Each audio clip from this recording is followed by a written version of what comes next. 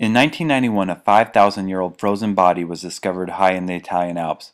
This ancient archer would later become known as Otzi the Iceman. In previous videos, I showed you how to make an Otzi the Iceman style bow and arrows. In this video, I'll show you how to make an Otzi the Iceman style quiver using the same material he used more than 5,000 years ago.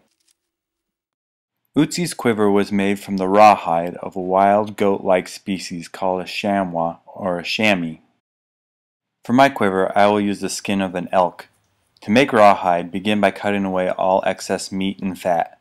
Then stretch the hide and allow it to dry till it is stiff and firm. The basic shape of the quiver was formed by folding the rawhide in half and then sewing up the edges.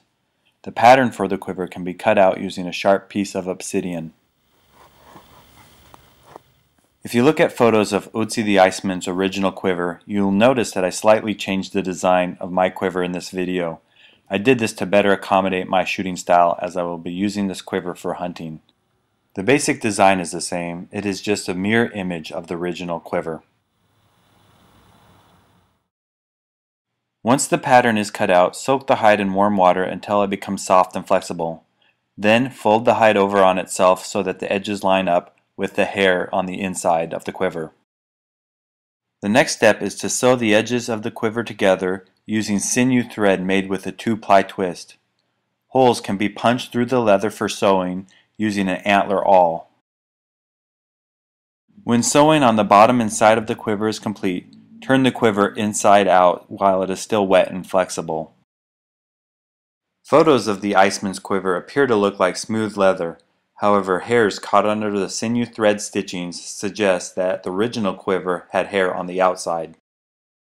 The original quiver had a flap that folded down and a second flap that folded over to help protect the fletchings of the arrows from moisture and damage.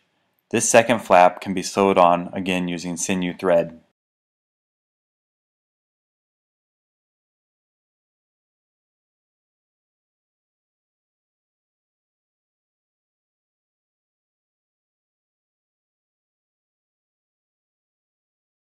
The inner protective flap also had several strips of leather sewn along its edge and as vertical and diagonal lines through the center. I'm not sure if these leather strips served a function or if they were merely for decoration.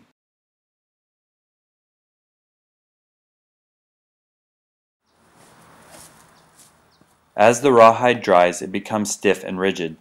You can make the quiver more flexible by working the hide back and forth.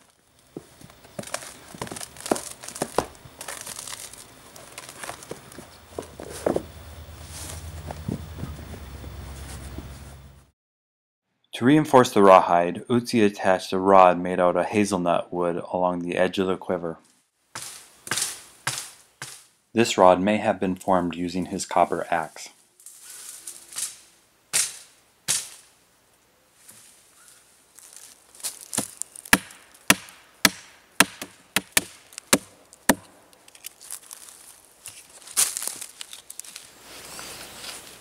After the bark is peeled, the ends can be ground smooth using a piece of sandstone. The hazel rod in Otzi's quiver had a groove carved along its length and had a series of holes drilled through it. This can be done with a flint drill, which was found in his belt pouch.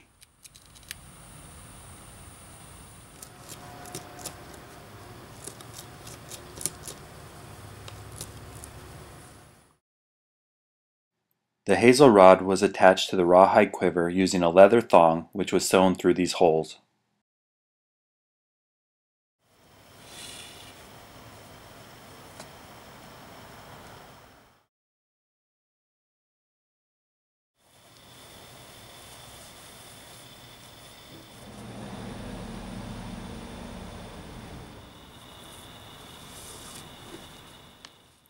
While Otzi was still alive, his quiver experienced some major damage, and this hazel rod was broken into several pieces. It is unclear how he carried his quiver. For my quiver, I attached a shoulder strap made out of leather. A leather strap attached in this way allows you to carry your quiver on your back and draw arrows quickly.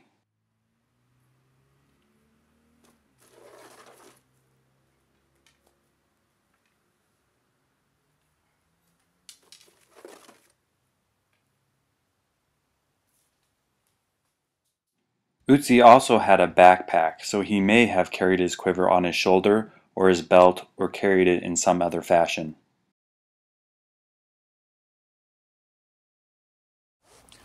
Archaeologists discovered there are more than just arrows inside Otzi the Iceman's quiver. They discovered 12 crudely worked viburnum shafts that were in the early stages of the arrow making process. They also found 2 completed arrows.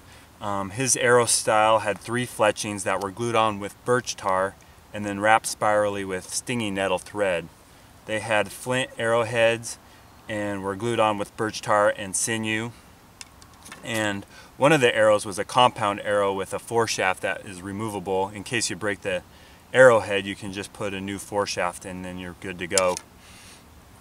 They also found in the quiver an antler awl. That is a useful tool for making this quiver, repairing clothing, a bunch of just day-to-day tasks, and a bundle of sinew from the leg of a stag. And this sinew is used in making the arrows, could make a bowstring, and also was used in repairing tears in his clothing. They found a bundle of stag antler, which was crudely worked, short pieces. These may have been for future arrowheads. And they found a bundle of 2-ply twine that was twisted from the bark of a tree, and this may have been his bowstring. I included a little marble flat bead on his quiver. It wasn't originally on his quiver, but they did find it by his body, and it was the only ornament jewelry that they found. Everything else was practical tools.